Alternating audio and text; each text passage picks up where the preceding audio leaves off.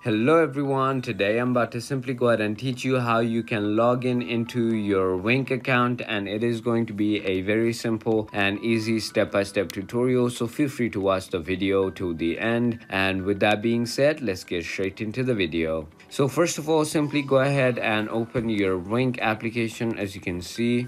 And finally, once you have done that, I already have a account with a Snap, so I'm going to tap on login with Snap. But if you have any other accounts which you have already made your Wink account with, you can simply tap on either logging in with Google or Apple. So once you tap on any option you have already made your account on, all you have to do is go ahead and enter your username or email on the top and then password on the bottom, and simply tap on login, and then it will be logged in into your Wink account. So if you thought this video was informational, feel free to hit that subscribe button, hit that like button, and thank you so much for watching.